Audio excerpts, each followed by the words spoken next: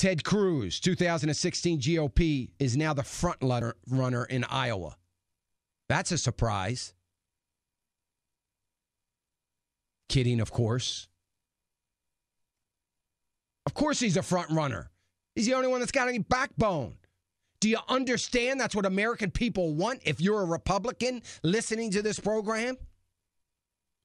We don't need Senator Lindsey Graham's compromising on everything.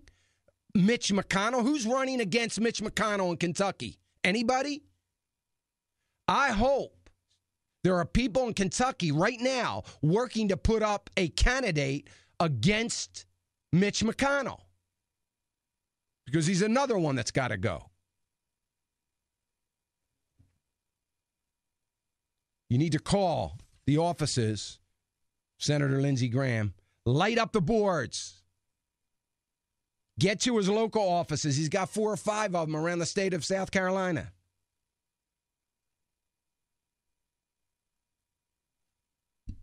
We live, not only from an economic standpoint, more so from an economic standpoint than any other way, but we live in a world that is 100% manipulated, it seems, by the government. Our economic numbers are manipulation. Our GDP growth, manipulation. The stock market is all manipulation, not by traders and speculators like the politicians are going to blame, but by Ben Bernanke and the Fed that the government endorses.